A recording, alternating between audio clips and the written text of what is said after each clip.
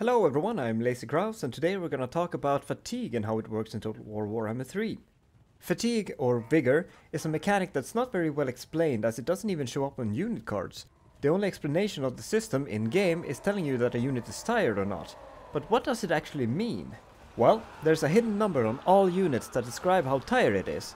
It starts at 0, which is fresh or animated in the case of undead. They both have the same effect but uses different words for lore reasons. Most actions a unit performs increases their fatigue, and the higher their fatigue gets, the larger the negative impact has on their combat ability.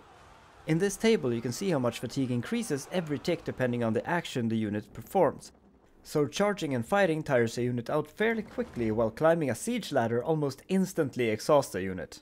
Units can rest, however, to get fresher by standing still or walking instead of running by using this little button here. Fatigue affects most combat stats, including speed, melee attack, melee defense, damage, armor, charge bonus and reloading. And the effect of fatigue ranges from not that bad to very impactful, since early it's not that noticeable, but while at exhausted, the unit's combat ability is significantly lowered. Some units have perfect vigor, which means that they ignore this entirely and always fight at peak efficiency. Also keep in mind that during campaign, some stances affects your army's vigor. Raid stance starts your units as winded, while march stance starts your units as tired.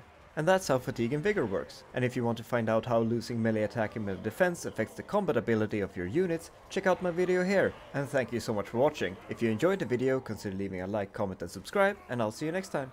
Bye bye!